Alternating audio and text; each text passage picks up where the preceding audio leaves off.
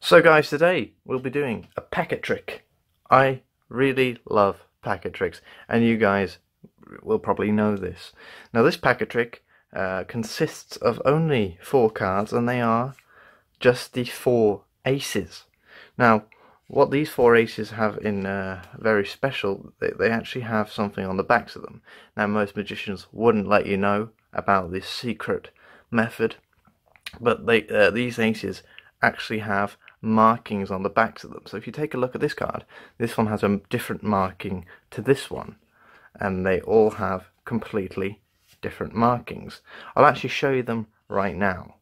So the one on the back of this card, this one says that the Ace of Hearts is face up. So let's see if it's telling the truth. You'll see the Ace of Hearts is actually face up, which is really cool. Now this marking, however, says something different. This one says that the Ace of Diamonds is face up, so we'll take a look at that. There we go. The Ace of Diamonds is face up. This one says that the Ace of Clubs is face up.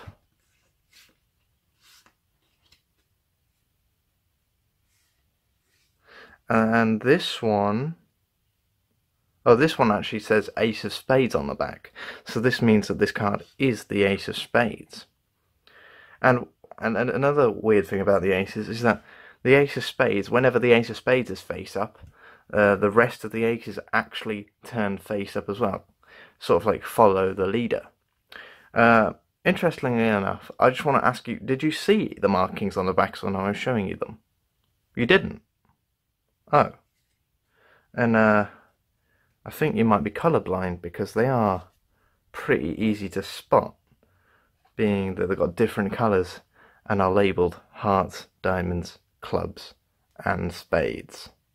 So that is the marked aces trick. I hope you enjoyed it, and I will see you next time.